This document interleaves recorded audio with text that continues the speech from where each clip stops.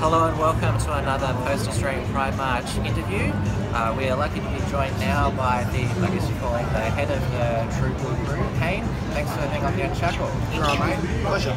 As you can see, he's enjoying a beer after the massive march, which is probably well earned. So I'll start by asking you, who are the Troop crew? And Troop crew, we started back last year. Basically, mate, we're just a pro-Australian movement. You know what I mean?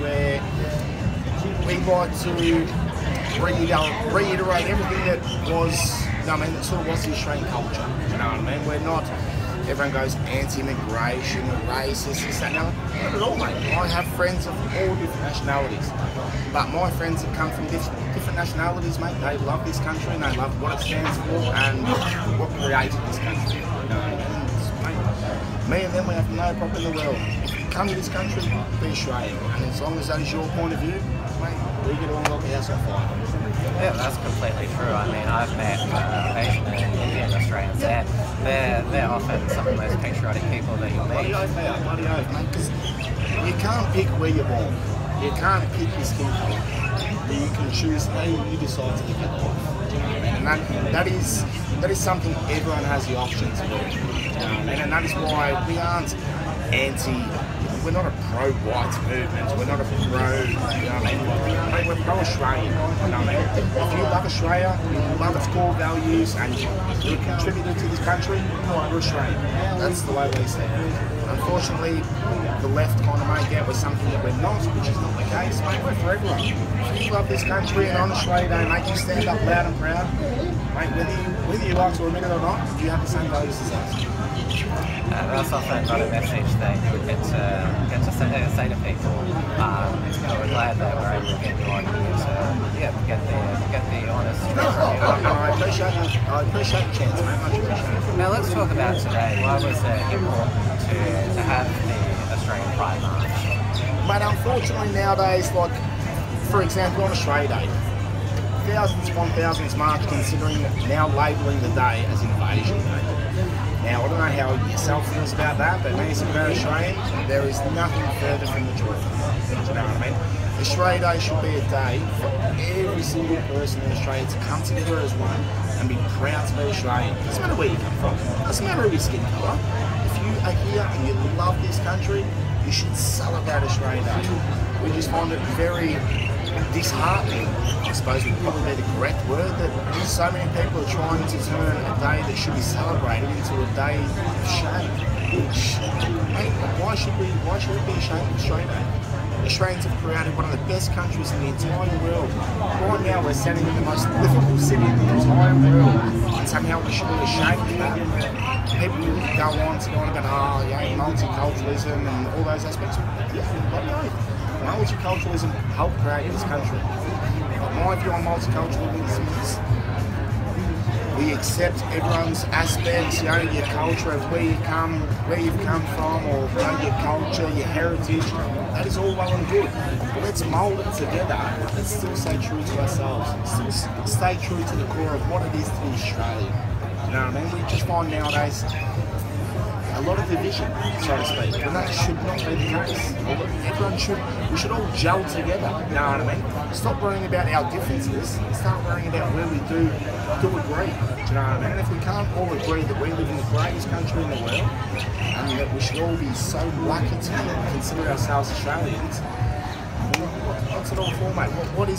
Where is your pride in being Australian if you're constantly just battered by people telling you how you should be ashamed to be Australian, how our ancestors did things that were wrong, do you know what I mean? It's due to those, don't get me wrong, some mistakes were made in the past that I personally maybe would have gone about it a different way.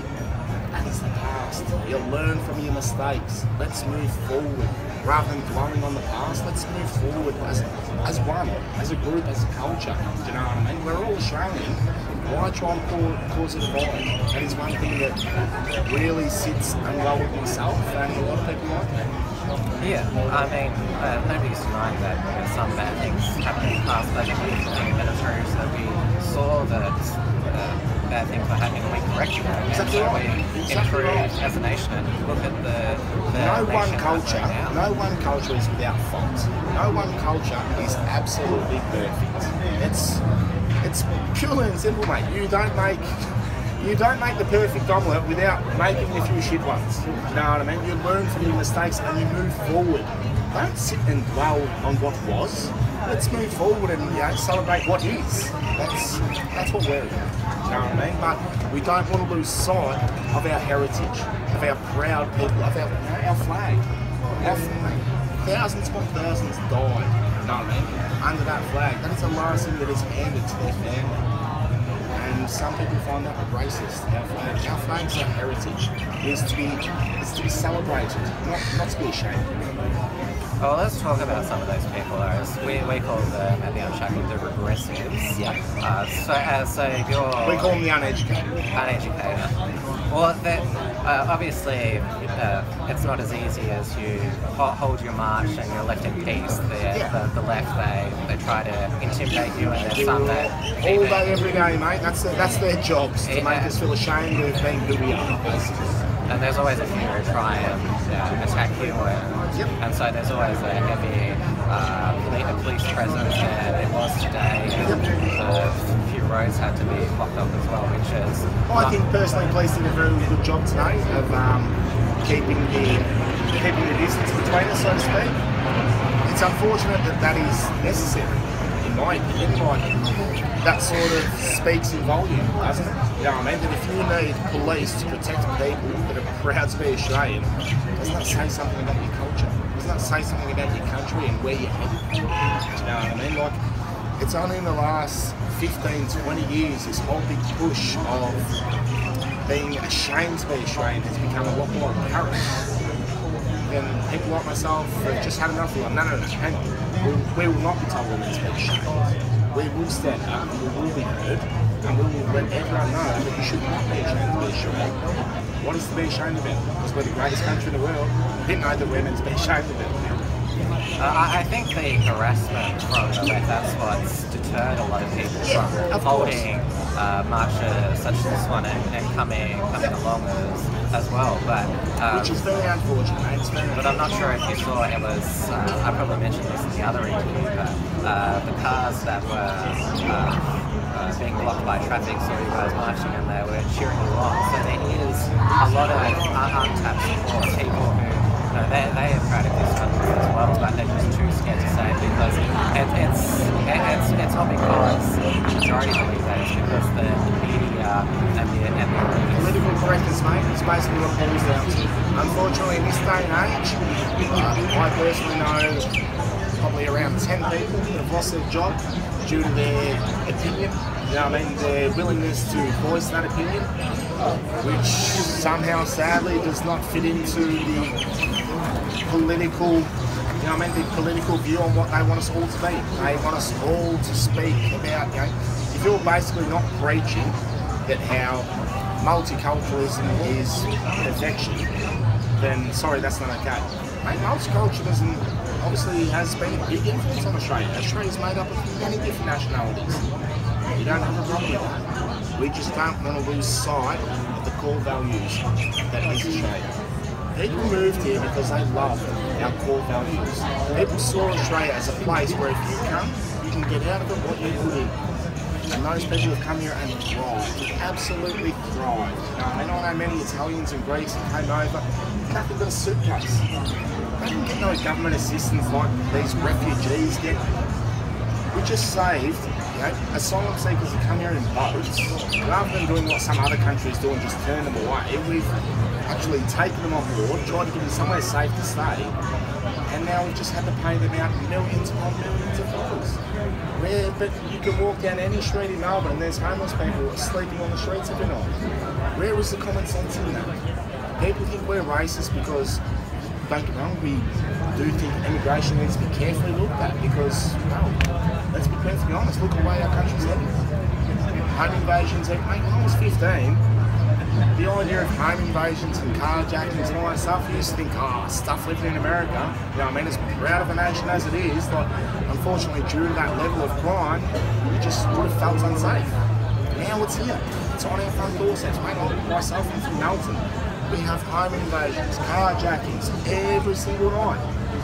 And mate, if you call a spade, it's largely being carried out by the African and the Sudanese community. And I don't mean the good people of the community that have come here for all the right reasons and to make a life for themselves. They've come by people here that the Australian people have winning or they've run away from their problems and it's coming to create them. That to me is not immigration. You know, immigration is people moving here for all the right reasons and to better themselves and their lives. You know what I mean? The only thing we ask, if you live here, take on our culture. It's not a hateful thing. It's not a white only thing. Do you know what I mean? Like, the Australian spirit is alive in so many people. The Australian spirit is as simple as saying hello to your next door neighbour when you see him in the morning. Like many people ask us, oh, what is it? What does it mean to be an Australian? It's almost something you can't put into words. It's just in you, isn't it? Do you know what I mean? It's saying good day to your neighbour. It's helping the old lady across the road. You know what I mean? It's helping everyone when you can. And that is what everyone should do. Everyone, mate, Australia, we are a successful, lucky country. And we should help when we can.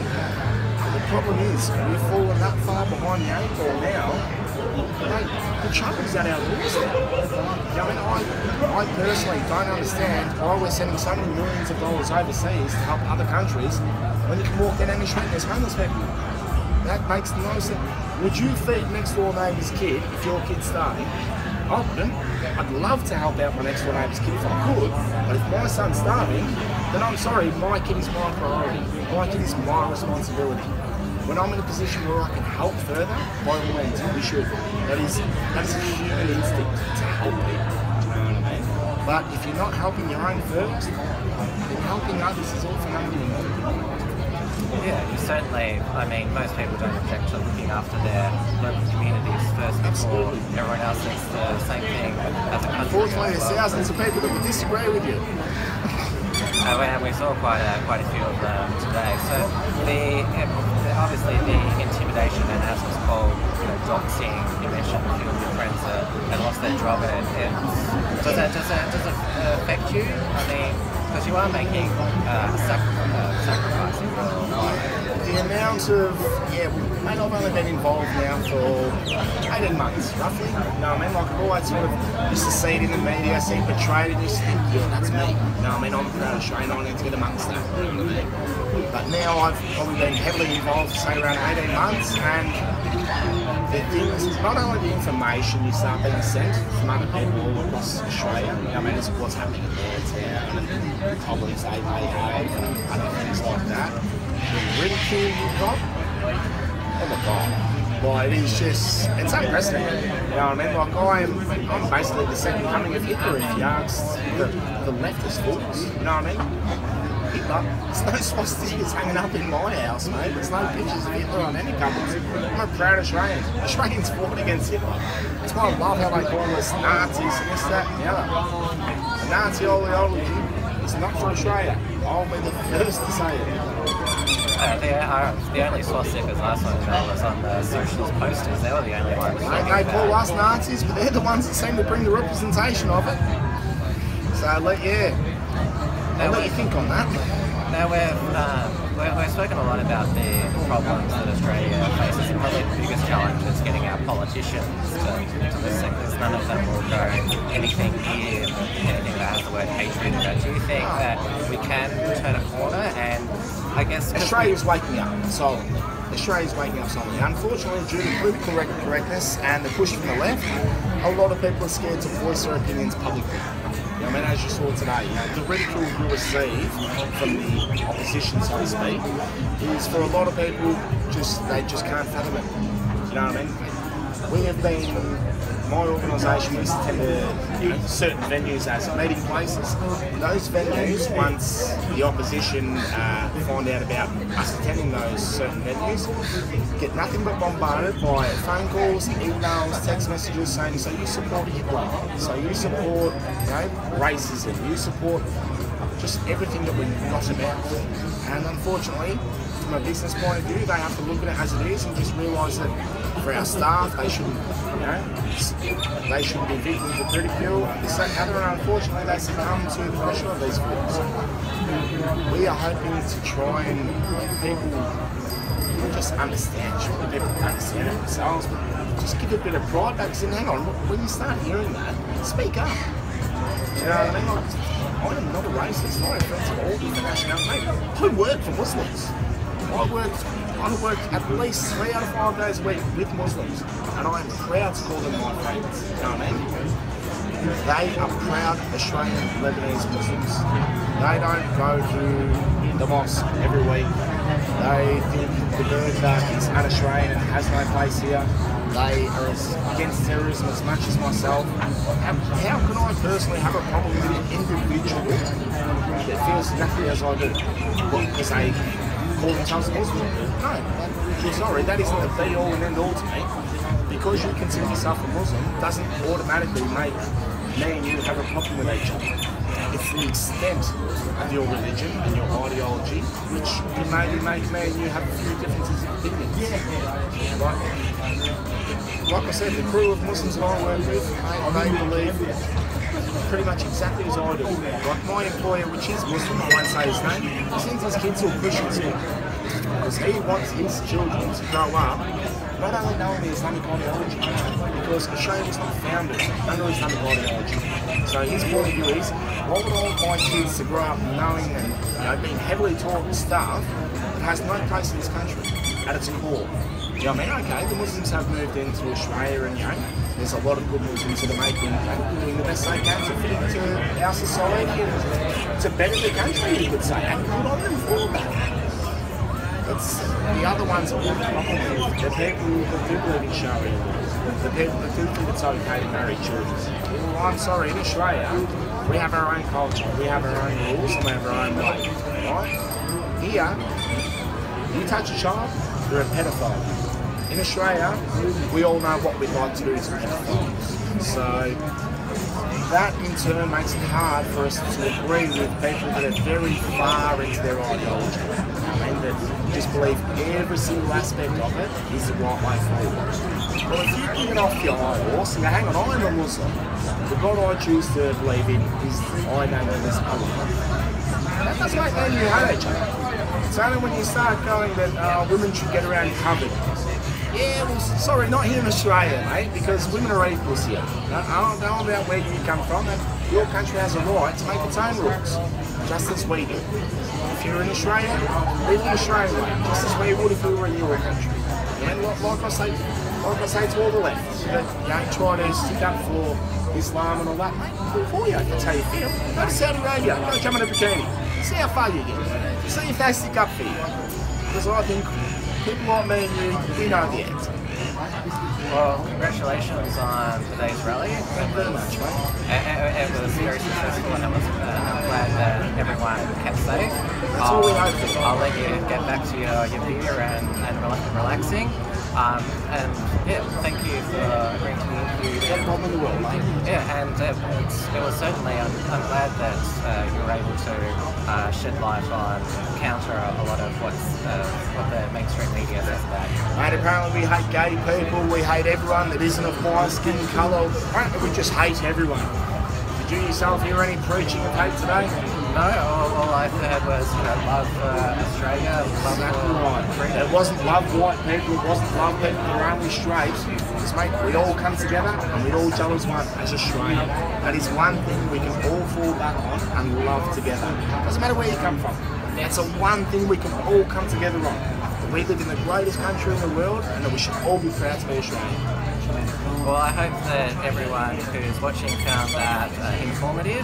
Don't forget to subscribe to our channel, and also links to the other interviews and footage from today's march will be up as well. So thank you once again for watching, and yeah, love Australia.